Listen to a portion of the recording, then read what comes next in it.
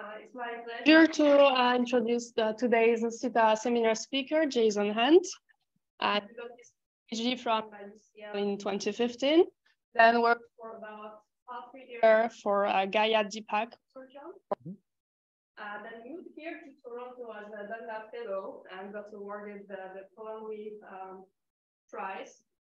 And then moved to Flatiron as a research fellow in 2019. So he's here to talk to us today about galaxy motion, ripples, ridges, and spirals in the Milky Way. Thank you, Jason. Great. Thanks, Nej. It's nice to see so many familiar faces in the audience. For those of you who don't know me, yeah, I'm Jason Hunt from the CCA, mainly working on kind of galactic scale astrophysics, both with large survey data, but also with high resolution simulations. And as I get started, just want to give you a little bit of perspective. We know the Milky Way is a barred spiral galaxy, but we certainly don't have the full view of its structure and dynamics because of our location within the disk. We can't look out and see on the sky the Milky Way in all its glory. We instead get this view, which is very beautiful in its own right, but much harder to interpret, owing to complex observational selection effects such as the dust extinction and survey selection functions that occur because of our position within the galaxy. However, there are also advantages to this. The Milky Way is only the real system where we have the opportunity to explore the 3D positions, motions, and chemistry of individual stars. And we can use that as a kind of a Rosetta Stone to hopefully understand what's going on in galaxies across the universe. But we always need more surveys to give us more data. And we also really need sophisticated computational modeling and analysis techniques to help us take full advantage of that data and compensate for the observational biases and the selection effects and see further across the disk. So a great survey we've had recently, this is Gaia. It's the main one that I've been working with, launched back in December 2013, ESA's Cornerstone mission. And it was originally pitched to map 1 billion stars in our galaxy and to cost about $1 billion. So for every dollar you spend, you get 1 star's worth of information, which is catchy, but in the end, we're actually doing way better than that. It's now observed about 1.8 billion stars, so way ahead of kind of the star budget. It's also very well complemented by ground-based surveys, such as the SDSS, Apogee, and Milky Way Mapper, because Gaia is optical and it provides mainly astrometry. So anything that can provide you spectroscopic information, whether radial velocities or abundances, is great. And anything in the infrared that can cut through the dust helps us probe other parts of the galaxy that Gaia isn't optimized for. So just a little summary of what Gaia has given us so far: 1.8 billion stars. There's also plenty of solar system objects, quasars, etc., but I'm mainly interested in the stars. And out of those 1.8 billion, it provides astrometry. So this is position on the sky, parallax, which gives you distance, and the proper motion. So for about 1.5 billion, so that's 5D information. The missing 6th dimension is the radial velocity, which is the velocity towards and away from us, which we only get for about 33 million, which is a massive decrease from 1.5 billion. However, those 33 million stars will have the full 6-dimensional phase space information. And the 6D sample has been particularly exciting to me. So this is back from Gaia DR2. Actually, then there were only 7 million. It's gone up since then. But it gave us the first real opportunity to start mapping kinematics across the disk of the Milky Way. So we have here on the top left a map of galactocentric radial velocity. So this is the velocity from which stars are moving inwards and outwards in the galaxy, X and Y. So this is just looking down on the plane of the disk. And then in the bottom panel, V phi, which is the rotational velocity, the speed with which stars are orbiting the galaxy round and round. And what you can see here is this quite significant substructure. Red are stars moving outwards, blue is a star moving inwards. Red are stars moving faster than the average local circular speed, and blue are stars moving slower. So I'm not going to dig into these features specifically. These are also the dispersions on the right, but you can see that there is rich substructure here. We're not perfectly smooth, as it would be if the galaxy was axisymmetric and flat and peaceful. But then we kind of knew that already because we are a barred spiral galaxy, but this was the first time we can make those large-scale multi-kiloparsec maps. And as I said before, Gaia is well complemented by the spectroscopic surveys such as Apogee. So here's a map from your own Henry Lung, grad student in Toronto, who were combining Gaia with Apogee through his AstroNN neural network code.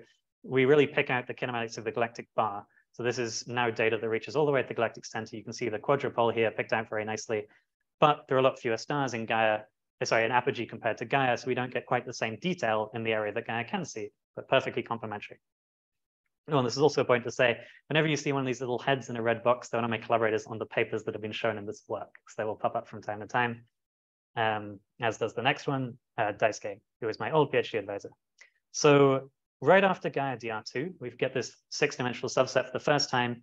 Immediately afterwards, a day or two later, there's 2 papers in the archive, one from Daisuke and myself, one from Teresa Antoya in Barcelona, that show the discovery of these ridges or ripples in the distribution of galactocentric radius. This is how far they are from the galactic center, R, versus the rotation velocity V phi. And you see this, again, the space is not smooth. You have ridges that Daisuke has picked out with these diagonal lines. They're also very evident in Teresa's plot as these diagonal ridges and overdensities. Daisuke links them to spiral arms. Teresa links them to bar resonance and satellite impact. And I show them both because they come out together. And we actually, these are kind of large extensions of the classical known solar neighborhood moving groups that have been seen all the way back by Hull and Egan at the end of the 50s. He thought it might have been dissolving star clusters, and there were other explanations back then. We now know that they are large-scale dynamical features in the disk that are likely created by some kind of galactic dynamical process. There's far too many stars and they stretch far too far to be dissolving clusters. Also, the chemistry doesn't match. So just for an example, Sirius here is a picture of graph of radial velocity versus rotation velocity. This ridge here is Sirius, stretching over at least 5 kiloparsecs. These trimodal Hercules stream are these little ridges at the bottom here.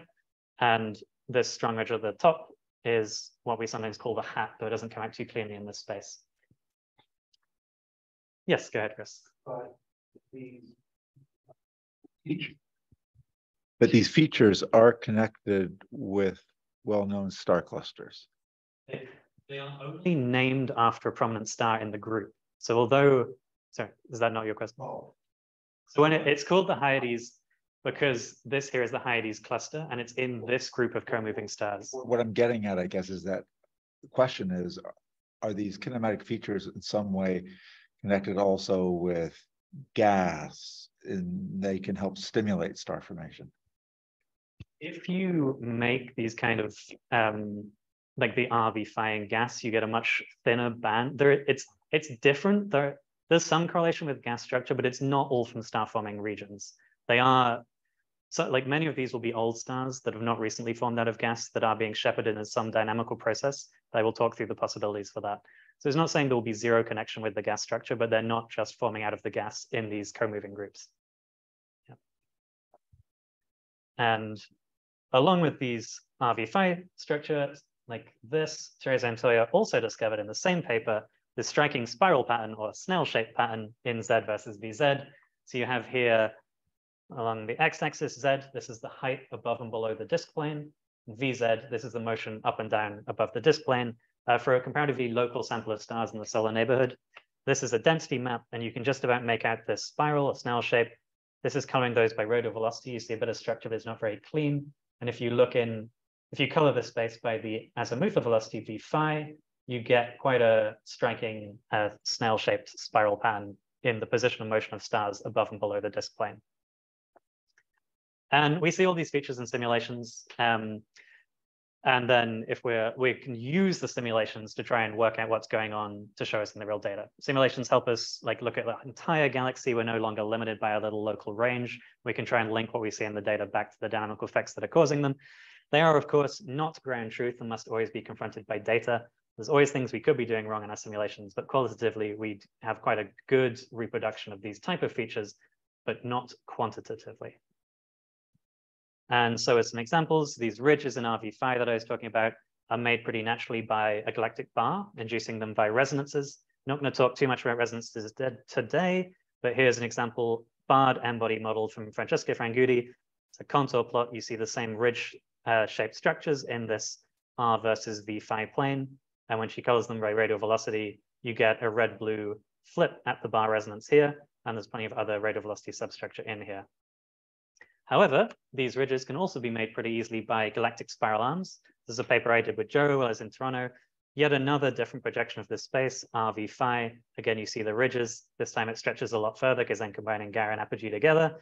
But in my model, the spiral arms, you also get a lot of ridges just cropping up naturally from the way that the spiral arms perturb the stars in the disk and they mix back up again. And the combination can be difficult to disentangle if you have both going on at the same time. So here's an example movie with an undergrad who was actually a SERP student here back in the day, Matthew Bubb, now grad student at Perimeter, who ran a simulation of a featureless test particle disk where we turn on a galactic bar and then we add some spiral arms to it later. So when there's a bar alone, we'll let this evolve, the bar is being grown, and we start to see this red-blue feature here in the middle. It's quite easy to pick out. We know that's the outer limb-blood resonance of the bar, and if we know where it is, we can then use that to make measurements of properties of the bar and of the galaxy in general. But if we then turn on the spiral structure, wait for it, suddenly it becomes quite the mess, and actually picking out which of these many features would be the bar resonance and using it to make interesting measurements is suddenly much more difficult. You can certainly pick one, and we know that it's this one here because we saw the earlier version of this plot without the spirals. But if you don't know which of these features actually corresponds to the bar and you try and make a measurement, you can get totally the wrong number. So this is more a cautionary tale and was something I always feel is worth pointing out. And just to make life more difficult, if you have a satellite interacting with the disk, you also make these ridges again, some n-body model from Chervin-Laporte, yet another projection of the same space in the Gaia data, RV phi, you see the diagonal ridges, and he hits an n-body disk with a satellite, and again, you get these ridges as the galaxy phase mixes back up following the collision.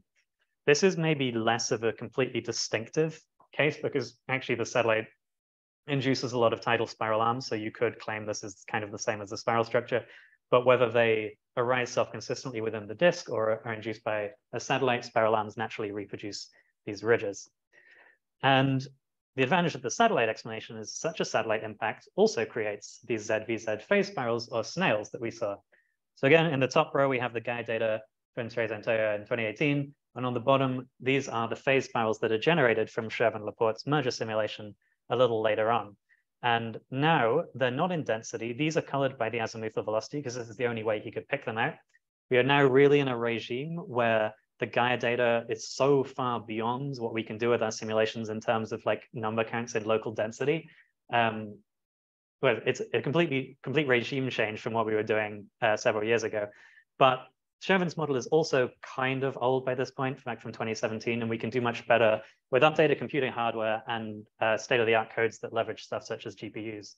So as an example, I'm going to present one of the models that I ran last year in 2021, now at 1 billion particles. Which sounds cool, but it's mainly just because we really want to resolve that local phase space information and we want higher force resolution for when we're doing these tests. So this is going to be the top left surface density of the disk. I might use my arrow for the people on Zoom. Top left surface density on the disk, top middle radial velocity. So this will show coherent motion of stars moving in and out in the galaxy. This is edge on density on the top right. Bottom left is Z, so height, mean height above and below the disk plane. VZ, mean velocity above and below the plane. And on the right, you're only going to see the satellite. In these 4 panels, the satellite's going to be represented by a green dot as it comes through. And on the right, you'll see all the particles that are representing it in the simulation. And you can see at the moment, Z, VZ, and VR, so all mean, are basically flat and featureless. Their mean is effectively 0. This is a very smooth and stable galaxy. I took the initial conditions from Widger and Dubinsky's 2005 paper. So it's not designed to perfectly reproduce the Milky Way. It's designed to stay stable. So it's not so much Milky Way-like, but it's a great laboratory for exploring what happens only induced by the merger, because it won't generate a bar and spiral structure naturally. So I set this going, a little bit of initial condition instability, but you don't see large scale coherent structure in the kinematics until the satellite is about to come by, which is going to happen at about 2.4 gig years. In a few seconds, there it goes.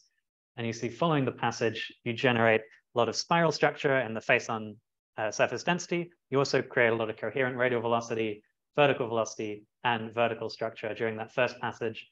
Then it comes in again. You get much more spiral structure and kinematic features induced on top of the previous round. And each time the satellite spirals in, as it gets further and further, you get more and more substructure and more kind of chaotic dynamics as the first passage looked really clean.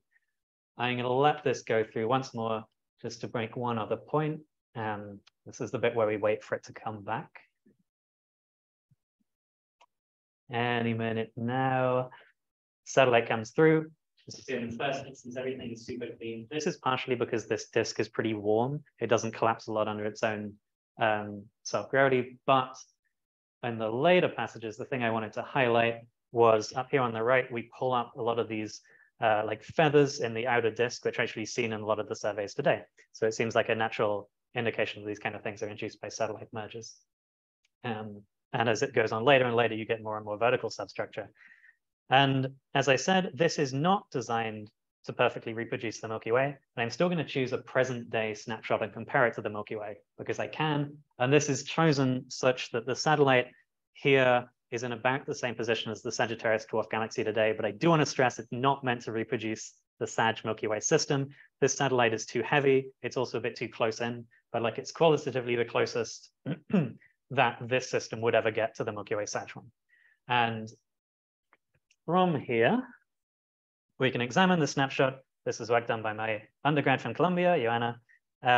If we look in the simulation, yeah, again, we get all these ridges in RV phi, as we saw before in Shervin. We shouldn't be surprised at this point, which matches Gaia. We also get a phase spiral. Again, it qualitatively matches. It doesn't quantitatively match, but it's not the same system. That's fine. And more surprisingly to me, I really wasn't expecting this to come out. We actually get a pretty good reproduction of the old classical moving groups to the extent that this like secondary mode Hercules, the kind of triple moded main part of the velocity substructure, even with the little hook of Sirius. And then we get actually two stronger hat feature, as it's now known, compared to the real data. But like quantitatively, it's a good match. And the weird part about this is this hat is often linked to the outer limb blood resonance of the bar, but our present day snapshot, it has no bar. So this would be a difficult thing to reconcile there. I just want to make the point that these can be like generically generated. I'm not claiming that we've somehow got the right answer for the Milky Way system. It just happens to pop up that the dynamics look kind of similar. And so for a while now, I'm just going to focus on the phase spiral or the snail. And this is present day snapshot of this galaxy, taking everything within a 1 kiloparsec little ring near our position of the sun, which is on the far side of the galaxy from the satellite, which is represented by the green dot. We get a phase spiral. And I'm going to digress briefly to explain why these form to help those of us who are not a galactic dynamicist. So firstly, stars are orbiting the galaxy. They go round and round. They also go in and out. They have radial eccentricity. Most orbits are not perfectly circular. And they also go up and down. They have vertical eccentricity. So as they're going round and round and in and out, they're also going up and down. We have a few little toy orbit examples. This is all taken from Wilma Trick's PhD thesis. 3 orbits. There's a little orange orbit, which is perfectly circular in the XY space, the blue one, which has a bit more radial eccentricity, and the green one, which has even more radial eccentricity. These are all pretty close to circular. And then if you're looking in R versus VR, they would progress slowly around the orbits in this space. So as the orange one has no radial eccentricity, it sets at the center of this, its R is fixed and it has no VR. The blue one goes a little bit further, it reaches from like 8.1½ here. And when it's on the pericenter, we'll have a velocity of around 5 kilometers per second. And the green one further, it makes the larger outer ring in this space because it reaches larger radii and has a larger VR as it goes through pericenter. And the same is true in the vertical case. The orange orbit, while it has no radial eccentricity, is going up and down as it goes round. So it sits somewhere in the middle if there's Z versus VZ space. You see it reaches 0.1 kiloparsec in these plots. And the blue one has both radial and vertical eccentricity, so it's going round and round in both these spaces. And it's also to do with the frequencies of these things. So the further you are from the center of this plot, the higher, we call it vertical action as dynamicists. And the further out you are here, the lower your frequency. So in the same way you imagine in the galaxy, stars that are in the middle of the Milky Way go round and round much faster than stars in the outskirts. We know that so is true in this space of Z and VZ. So this little green orbit, if it had any vertical motion at all, will be oscillating really quickly. The orange one will be oscillating a bit slower than that, and the blue one even slower as it follows its track around this space. And on top of that, the frequencies in general are higher the closer you are to the center of the galaxy. So your vertical frequency, you oscillate up and down faster if you're near the center of the galaxy than you do further out. So this little panel on the top right is galactocentric radius versus frequency. And so for in the inner parts of the galaxy, the frequencies are higher, but also the higher your vertical action, so kind of your distance to the center of this space, the lower your frequency. So you get this kind of this pattern in this plot. And then from there, if we have our ZVZ space, you imagine for a second that this is a nice uniform sphere. They go around and around on these orbits. The ones that are further out move slower, but it doesn't matter because everything is smooth and phase mixed, so no distortion happens in this little picture here. However, if you kick it out of equilibrium, such as the disk being perturbed by a passing satellite, in the simple version of this explanation, these stars will all continue going round and round the circular orbits that are like drawn on here, even though now this distribution is not in equilibrium. And so over time, this density sphere will get kind of smeared out around these orbits into a circle. In practice, it's not quite this simple, which I'll talk about briefly later, but that's the kind of toy explanation if you're not used to looking at these phase spirals as to what's going on. And we're interested in this because the spirals contain some information about our galaxy. This is a study Axel Widmark did a first couple of papers, and then he asked to test it on my simulation that I've just shown you. And going in blind, he showed that his method to recover the vertical one-dimensional potential from a little subset from this data. This is not even a particularly strong spiral. It doesn't even come out very well on the projector, but there is a spiral in there. And using the properties of that spiral, he can recover the 1D vertical density profile. It works pretty well if he knows the shape of the potential, and is just fitting for magnitude. It's a bit harder if you don't know the shape as well, which we don't really. And if we know the potential, then we can unwind the spirals back. We can calculate the frequencies of our stars, and we can start to unwrap something that we see either in the simulation or in the real guide data. So this is a study we're doing with Stanford grad student Elise Derrick-Ford that should be out fairly soon, and giving her this spiral from a pretty simplified model of a satellite interacting with the disk. She can unwind this back to the original offset perturbation and pull out a pretty good interaction time. But again, this works well when the model is simple, and it's actually not quite this simple. Just going back to my little diagram here, when this ball of stars is kicked off center, these stars also contribute to the self-gravity in this region. So they're no longer going to actually orbit around the original 0, point of this midplane. It's perturbed off slightly. That is something we still need to actually capture in our models. We're not there yet, so I'm not going to talk about it too much beyond this, but that is like the next stage. There's probably some lag time when they're happily orbiting with themselves in their new equilibrium until they start to mix with other stars and that center moves back again. But anyway, another way that it's not quite that simple is actually that this local volume. So this is the ZVZ phase spiral now seen from Gaia DR3 from my 2022 paper. So now in the density, we can pick it out pretty cleanly, or, well, this is density, mean weighted density subtracted, but it still comes out pretty cleanly. And this actually contains stars on many different orbits. Like I showed with the cartoon from Wilma Trick's thesis, you have stars in the solar neighborhood that are on circular orbits, but you also have lots of stars that are visiting the solar neighborhood from the inner galaxy on eccentric orbits, and similarly stars from the outer galaxy that are visiting the solar neighborhood on eccentric orbits, but from the other direction. And so if you split our local sample of stars by angular momenta to kind of divide them back out to where the guiding centers of their orbits would be, you actually find the spirals look kind of different. We're dominated by the ones that are close to circular because there are more stars that are close to circular in like this main image, but the morphology of the spiral changes from low angular momenta to high angular momenta. You might not be able to tell the difference between a couple of panels next to each other, but if you go all the way from the left to the right, the difference becomes clear. And the reason that this is interesting in turn is because they actually probe other regions of the disk, or probing like areas with different orbital history. So this is another simulation from graduate student Columbia Cyril Gandhi we were working with.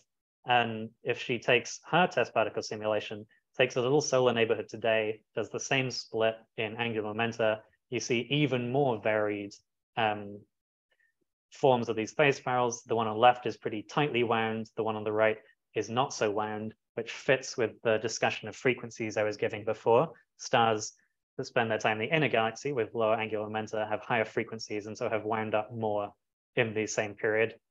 And the ones in the galaxy have not wound up as much. The other interesting point here is that the green and orange lines for the kind of intermediate angular momenta seem to have less of a contrast in their spirals than the ones from the blue, purple, and red groups. And if we trace these back to where the stars were at the time when the satellite interacted with the galaxy, we can see why. So firstly, the red group was indeed further out as befit its current angular momenta. The interesting part, this big red blob in the background of the disk is where the satellite punched through the galaxy. So these red group, the purple group, and the blue group were actually pretty close to the interaction. So they got a much larger kick than the green and orange groups, which were a little bit over the further side of the disk. So our hope is that if we can like fully analyze and exploit these phase spirals, that we can get information not only on when the galaxy was perturbed, but also the geometry of it. And just as an aside, again, when I said a given volume contains many spirals, you have the split by angular momenta from stars that are visiting from the inner and outer galaxy.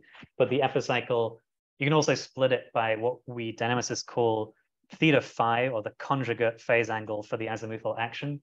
For those of you who are not dynamicists, what this means is with stars in their epicycles move kind of ahead and behind their guiding center over their radial epicycle. So this is splitting stars by whether they predominantly spend more of their time ahead or behind the sun in like their orbits.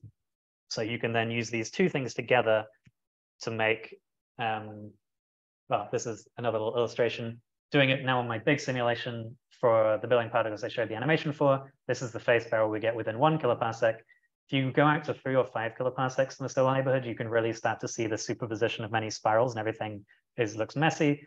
If you then decompose the local spiral by angular momenta and by theta phi, you get the kind of range of different spirals that we were seeing from Soror and from the Gaia data.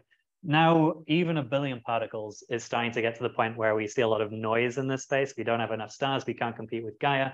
But doing the split does allow us to make this kind of 2D map of stars over a wide range of guiding radii. So like right in the middle would be the average location of the sun.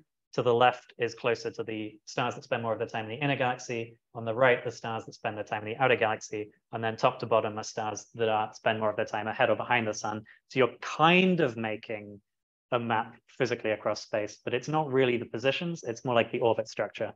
And the dynamicists will know that this introduces a radial action and radial phase dependence, which is discussed in our papers, but I'm mainly going to gloss over today just to say that I have thought about that. But all of those spirals in that 2D split are contained within the local volume within 1 kiloparsec of our chosen solar position in the simulation. However, great thing about simulations, I said before, is we are not limited by selection effects. Gaia, we can't see much further than this. With a simulation, we can see as far as we like. So now this plot on the right is showing what you would see as a local phase spiral if you lived at each point around this galaxy in 1 kiloparsec by 1 kiloparsec bins. So the one I showed you before is, I think, this one over here. But the main things I want you to take away from this plot are that these phase spirals are ubiquitous. They're across the entire face of the galaxy. Wherever you happen to be in the Milky Way, it would be there. Secondly, that the phase spirals near each other are comparatively similar if you look in a local range. But if you look over the far side of the galaxy, they're pretty much completely different because these stars have experienced the perturbations differently. They've had different orbital histories, et cetera, et cetera. And I know that you're all looking at this and thinking, wow, this plot really isn't information dense enough. So I'm going to take it and I'm going to add 750,000 more panels in the form of time evolution. So remember, each of these little circles is a 1 kiloparsec by 1 kiloparsec box of what you would see if you lived there locally. And here's the movie from 2021. You see in the beginning, system is very stable. They're all nice and not entirely circular, but they are the shape they should be, and they're doing their thing, no spirals at all. Satellite galaxy comes through about now. The whole distribution wobbles a bit as the distributions are pulled off center, and then over time you see them all wind up into phase spirals, propagating outwards at the moment. And now we're going to get the second interaction where everything wobbles again, and you get phase spirals induced on top of phase spirals. Then you get another interaction, and it gets more and more chaotic and more messy as the satellite spirals further and further into the disk, and you get more and more perturbations. I get that you may not have got all of that on the first run through, so I'm gonna pick out a couple of frames to freeze on. So this is right after the first passage. We get this nice ring of kind of 2-armed phase spirals that are also very regular. So pretty clean. They are, however, different in different parts of the galaxy. See over here, they're closer to like fully wrapping on the circle. Over here, you have almost like it looks like a barred galaxy in the middle. But like next to each other, they were pretty similar. And then during the later passages, after you've had more mergers, you start to introduce the 1-armed phase spirals in the area of the galaxy that would be close to where the sun is, like you see in the solar neighborhood in here. and the outer disk is now pretty messy following multiple passages. And the reason why you get those 1 or 2 armed phase spirals is entirely owing to the nature of the interaction. The first passage is very quick and it's almost impulsive. You have your Milky Way disk flat like this. The satellite really whips past the end at quite a high distance and actually goes past the galaxy quicker than the period that the stars are oscillating vertically. So really, they don't have a chance to go very far during the entire interaction. This induces what we call a breathing mode, where stars above and below the disk plane are kind of going like that, opposite, even though rotation around each other. And this is because depending on the phase of the star vertically, it either really adds energy to its orbit or it takes it away, depending on the orbital phase. Then the second and the later passages, again, you have your disk, the satellite coming in much more slowly. There's a long extended passage. The whole disk has a time to like bend down towards it. And this induces what we call as a bending mode, where stars above and below the disk plane like this are going up and down together. So the bending mode is doing that. The breathing mode is doing that. And going back to my little simplistic toy, so the bending mode is the one you saw on the right already, where it gets pulled off center. The one on the left gets stretched as some stars gain energy and some stars lose energy, depending on the orbital phase. And then while the bending mode winds up as an m=1 disequilibria phase mixing event, the breathing mode winds up as an m=2 phase mixing. And this is all explained very nicely in Larry Widger's 2014 paper, not in terms of the spirals, but in the induction of the breathing and bending modes through various speed satellite interactions. So if you want to see more of the math, I recommend that paper. But for now, I'm just going to go with the toy example. And why am I talking about that? Because the Gaia spiral only has 1 arm. Why am I interested in 2 armed phase spirals? Well, I would say, firstly, the simulation has a 1-arm phase spiral in the local volume. Here's the Gaia data. Here's the simulation with its 1-arm phase spiral.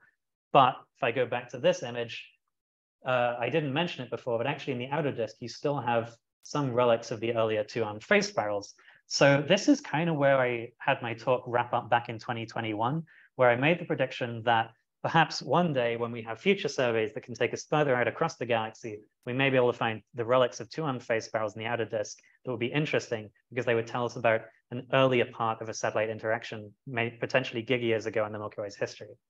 And so, yeah, Milky Way may have breathing spirals further out beyond the current Gaia volume. I didn't expect to find them in Gaia DR3 because I thought that the increase in range from the data wasn't going to be very large. But I was hoping that maybe we'd be able to pick them out with something in the future, such as Milky Way Mapper. However, then came DR3, and we discovered 2-armed phase spirals. However, although my prediction was correct kind of for the morphology and the phenomenology, I got the wrong place of where they were because I actually found them in the inner galaxy. And these phase spirals have 2 arms running down this inner column, and then in the kind of intermediate ones, they're a blend of the 2. So yeah, almost. And this is roughly the range that they cover. Nej has a nice plot that in the end I didn't get to include today, but I would love to steal for a future version of this plot, where the amplitude of the breathing mode kind of decreases for a few kiloparsecs interior to the sun, and the amplitude of the bending mode kind of goes upwards on the outside of that. And we could actually have made this prediction before. Firstly, this morphological behavior was seen in Gaia DR2, just no one noticed, and it was a lot closer to the noise.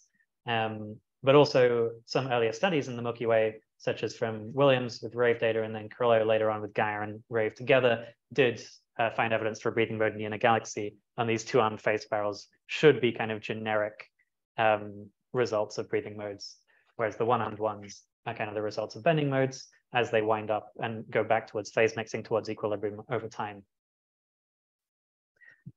But the frequencies don't work for this with the infall of a single satellite with the nice picture that I gave you a few slides ago.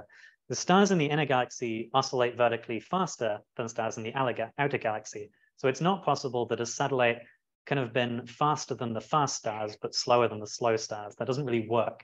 So 2 things. One, my simple picture is wrong, which it could well be, and I'll happily discuss later. Or we need another mechanism, which is the explanation I went through in my Gaia DR3 release paper, where I looked into some isolated disks to see if I could find phase spirals without a satellite. So there was this model from Sergei Koposkov, and I missed his citation, but it's where if the bar buckles, you can introduce a vertical perturbation that then winds up as a phase spiral. Now, my simulations that tend to be high resolution, none of the bars buckled, but I still managed to find phase spirals in the inner disk of these galaxies.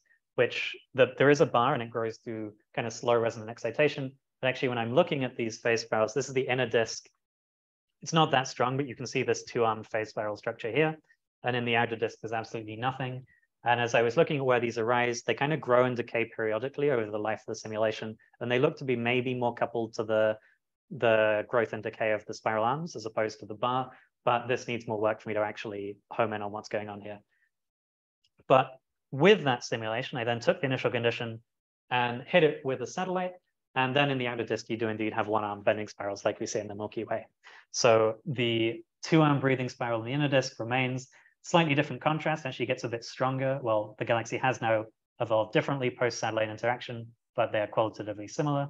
And the outer disk now has the one-arm phase spiral, which is similar to the trend that we see in the Milky Way. So I suggest that this might be, we're seeing the overlap of vertical disequilibria induced by like internal disk substructure, such as the bar and spiral arms, and then in the outer disk, phase spirals that have been introduced by perturbation by a satellite.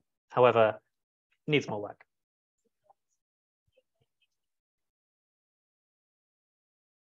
The amplitude of the breathing mode is a bit lower than the amplitude of the bending mode, but it does like change with radius. I think I can, actually, Nej might be able to draw this better than me, but if I have, is there any, no, I can't draw. I can't draw this time. Joke right over there? Yeah. So roughly, if you have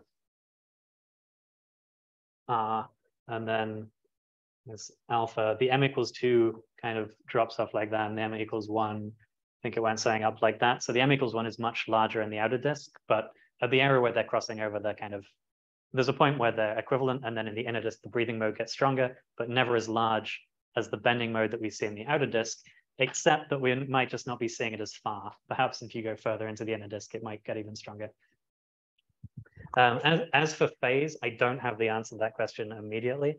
As you go kind of linearly along these panels, the phase changes slightly. So I think it's telling us something about where those stars were when the interaction originally happened. This is what I'm doing with the graduate student in Stanford, Elise Derrick-Ford, with a paper that should be coming out soon. And you can try and use the change in phase to wind them back and get a slightly different interaction time for stars that were in different places in the galaxy to try and learn about the morphology of the perturbing influence, because they should start to feel the interaction at slightly different times as the satellite comes through. So what's making the spirals? I've mostly glossed over this by now because it's to some degree an open question. When this was first discovered by Teresa and Toya in 2018, the kind of leading explanation, people thought it would be the Sagittarius dwarf galaxy. This is a dwarf galaxy that's currently merging into the Milky Way. It's on the far side of the galactic center. We can see the Sagittarius stream beautifully across the sky. And it's probably like the most recent example of a merger of any decent size. Now I'm going to come back to that and talk about it in more details, but to quickly run through the other potential options. Magellanic Clouds, almost certainly not, because they're still in their first infall. It's very massive, so it is going to have a big effect on the Milky Way over time, and it's already destroying the halo. But although it's pulling on the disk, there hasn't been enough time for those to wind up into phase spirals. It's just still on the first passage. Once it's gone really much further past pericenter, I imagine that we will generate phase spirals from the LMC, but not there yet, and we're not going to be around to see it. Other options are any older mergers. If there's anything we've missed in the history of the Milky Way that we can't see, it's possible. But if they're light enough that they're gone today, they probably don't have enough mass to induce the phase spiral that we see. Someone suggested recently that it could be all the way back from the 7 gig years ago Gaia Enceladus, but that would be a long time for them to hang around. So alternately, galactic bar, whether buckling from Kopetskov's model or resonant growth, or whether from spiral structure, which seems to be what's going on from my internal model. These are options, but nothing is proven. We do need to do more analysis of the spirals themselves. And yeah, so I'll talk briefly in my last few minutes about the options for the Sagittarius interaction. So Sagittarius galaxy is currently merging into the Milky Way. This is the location of the sun. This is where the galaxy is now in Eugene Vasilyev's 2020 simulation paper. Sag has come in like this. It's now going to go up there. And the question of what should it do to the disk, we looked at it in a few papers. So again, from Surya Gandhi, we showed one of hers earlier, you get this, if you only model the very last passage under the disk, you get this kind of red-blue asymmetry. This blue blob are stars moving downwards that are directly above the satellite galaxy. So it makes sense they're being pulled down towards it. Stars on the other side that are red, they're moving upwards. That's because stars that were over here have had time to go down and start to go up again. So we thought that maybe we could see this kinematic imprint in the Milky Way today. And we found that even if we go back to earlier passages, this one on the left has just that last passage. This one on the right has 3 passages. And you see, although there is more substructure in the one on the right, the overall global signature remains the same. So it was kind of dominated by the last passage.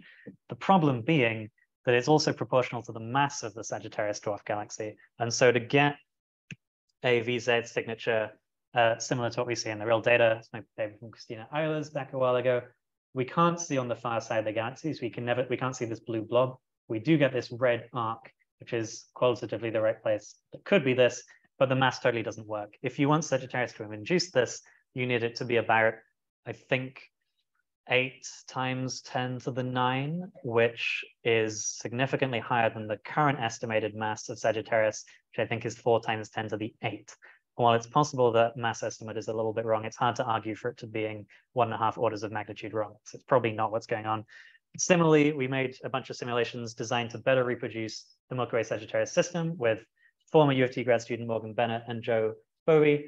And we found that despite sampling within the uncertainties of Sagittarius's orbit and a variety of models for the mass of the Milky Way and the satellite itself, that we couldn't get the degree of the response consistent with current estimations of Sagittarius's mass. And even when we had got the right amplitude of the signal, we were getting the wrong asymmetry above and below the disk plane. So basically the field is converging to think that it's something else as well as Sagittarius. But from my perspective, it's still to some degree an open question. There could be things that we're missing. And so what's up? We don't know. It's a work in progress. For me, my next steps is to analyze these phase spirals as a function of the orbital parameters to try and constrain the geometry, and also to fold in the information on the radial perturbations. I spent a bunch of time at the beginning of this talk talking about R versus V phi, and also highlighting that the phase spiral or snail comes out pretty cleanly when colored by azimuthal velocity, showing some connection. And this is because if you imagine your satellite is going past the disk, yes, it perturbs it vertically, but it's also going to pull it towards you radially. So you're going to induce some radial kinematic substructure and resulting phase mixing as well as the vertical ones. And theoretically, those perturbations should have happened at the same time. So if you can use constraints from both, it may be a good way to break some of the other degeneracies. And thank you to all these collaborators. I realize I missed Axel. It's a bit late, but just in case. And I know it's normally commonplace to leave you on my summary slide. I'm just going to let you read that briefly. Gaia has revealed lots of disequilibrium features, which can be explained by bars, spiral arms, mergers. High-resolution models, such as my simulation, let you explore the whole galaxy, no selection effects. I found the transition from breathing stars to bending stars in the Gaia DR3 data. And hopefully by tracking all of these, we can learn more about the nature of whatever interaction has caused them, whether SAG or itself. Instead, I'll leave you with another hypnotizing movie while you ask the question, which shows on the left, the same one you saw before of Z versus VZ phase spirals. And now on the right, you have the R minus RG. So this is the deviation from the circular orbit versus VR. And these are also going to wind up and make a lot of fun substructure. So yeah, thanks. With that, I will take questions.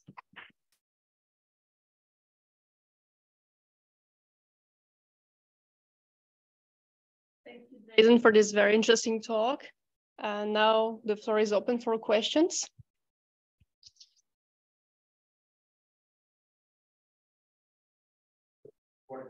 You're dealing with one type of impulse. I think it's most likely we're not dealing with one type of impulse. It's certainly not resolved from my perspective, or as far as I'm aware, any of the other people working on this.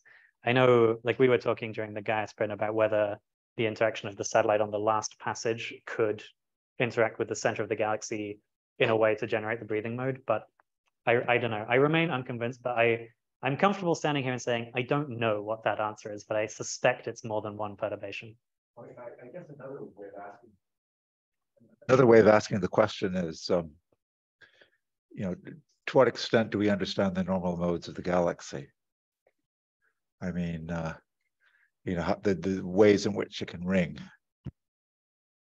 That's an excellent question. I think it would maybe be good to do some more work on simpler systems than my big many interaction model. It's like one thing we see, that's perfect. This is actually right after the first interaction. These phase spirals continue for like a couple of gig years before you have the next one. They ring a lot longer than my simple model of that spiral winding up should do.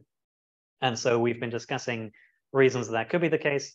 One of our thoughts is that when the satellite comes in the first time, you excite long-lived modes in the halo, which can couple the disk substructure, which can keep them excited, which is one of the things that we're running our next series of tests to look specifically at that now.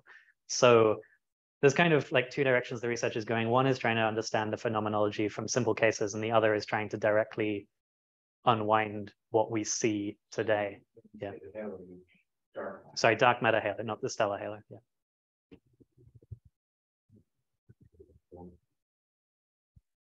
Okay, now we have a question from Rainer. Yeah. Your model you're starting out with is by definition stable. The one I showed is very stable. For the demonstration, it's very stable. Q parameter, tumor Q for the disk, it's very hot. It's 2.3, so it's not Milky Way-like. This does affect some of the resulting substructure formation. We've run the same kind of test on a more Milky Way-like galaxy. You get qualitatively all the same behavior, but you get a lot of other substructure forming as the disk does normal disk dynamics. So this is kind of a laboratory for looking at the merger-induced stuff. But yeah, the stars will react differently in such a hot disk to a truly Milky Way-like disk. Yeah. Cool. Yeah. This direction, are you worried about all the many smaller perturbations that are certainly around Milky Way, but are not in your simulation? So we have a range of simulations that do this. I show this because this is the clean one, but we've looked in a variety of disk galaxies that are run with pretty reasonable mass and velocity dispersion profiles, and we never get the kind of like large-scale one-arm phase spiral distortion patterns that we see from like that are induced by the satellites in this case. The only times we found the phase spirals at all in more Milky Way-like galaxies without a perturber have been pretty weak and temporary. I don't know if that fully answered. Happy to chat. I don't one thing I'm confused. If you see a one-arm spiral and it looks like there's something else. That is the interpretation of the simple model. The interpretation of the simple model. It should wind up if you this one has self-gravity. If you do advanced particle simulation, you hit it once and you leave it alone, they all will wind up and disappear back into the mix of back into full phase mixing. If you do it with self-gravity, the perturbations are different. Because the stars that are out of equilibrium have gravity on each other, and so the evolution is more complicated than just that simple winding model that we proved earlier. If the impulse is light enough, it can kind of behave as the test particle simulation and wind up quickly. But if it's quite disturbed, like it is in this case, there's a large satellite, they don't mix away quite as simple as our little illustrated model. And that's also why I think the dark matter halo may be reinforcing the modes with some kind of coupling, but that's what we're looking at the moment. Yeah. Yeah, so just a follow-up on Rainer's question. I'm wondering, like, if the small perturbation, the perturbator will leave their stars just in the disk, and how much of them what's the proportion of the stars are actually from the perturbers? That's a good question. So because of the orbit of this particular perturber, I don't think I guess I can flip back to the morphological movie of this one. There's a lot.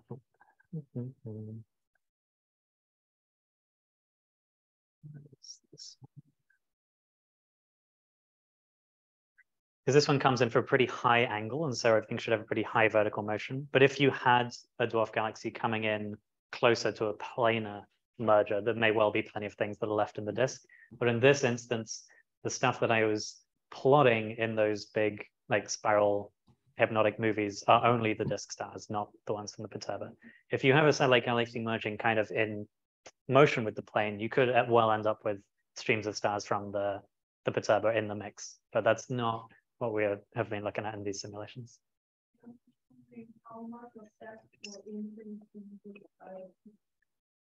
From the remaining debris?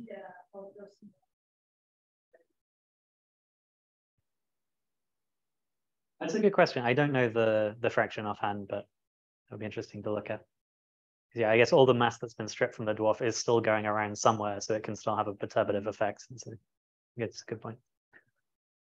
So we have a question from Peter Martin in the online audience. Peter. Hi. Thanks for your talk. You were asked about the gas content in the galaxy earlier, and there's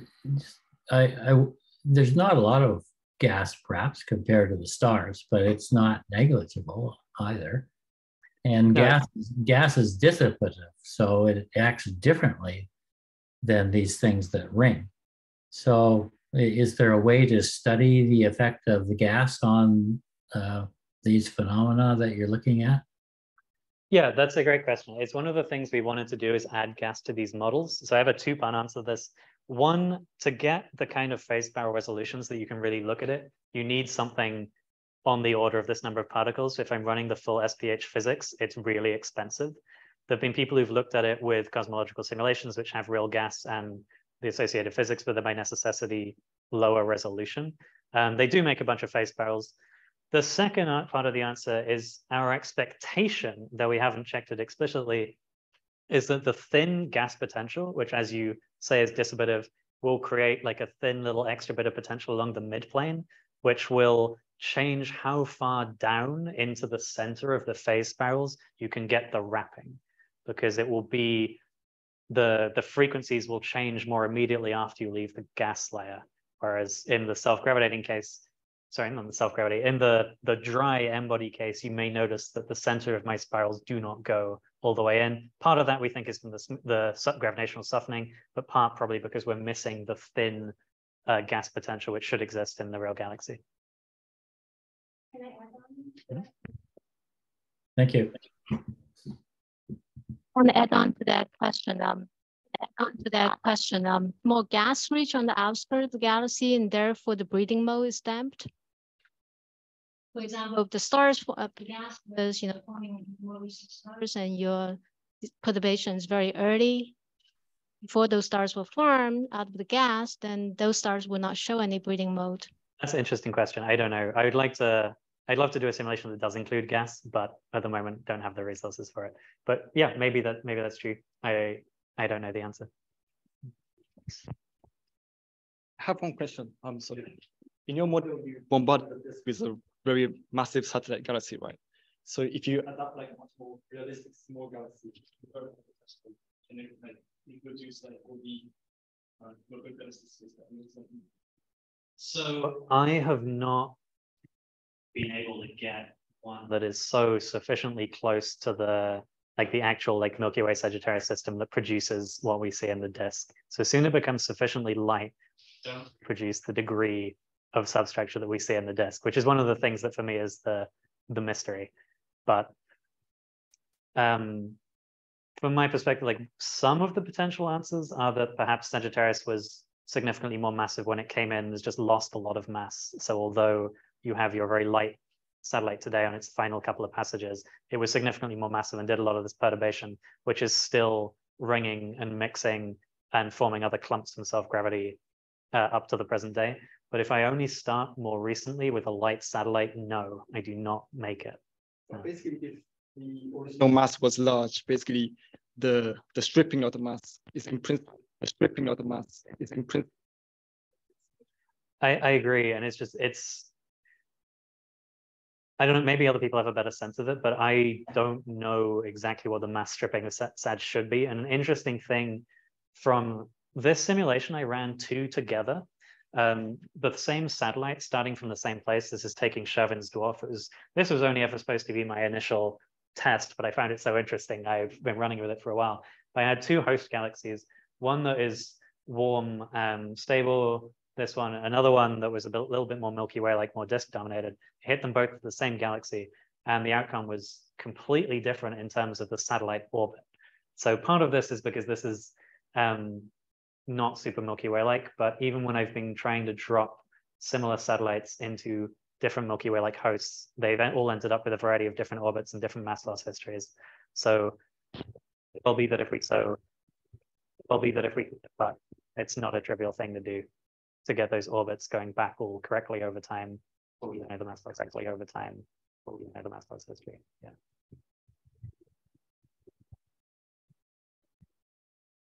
Then there's no more questions. Okay. So again, thanks Adrian again.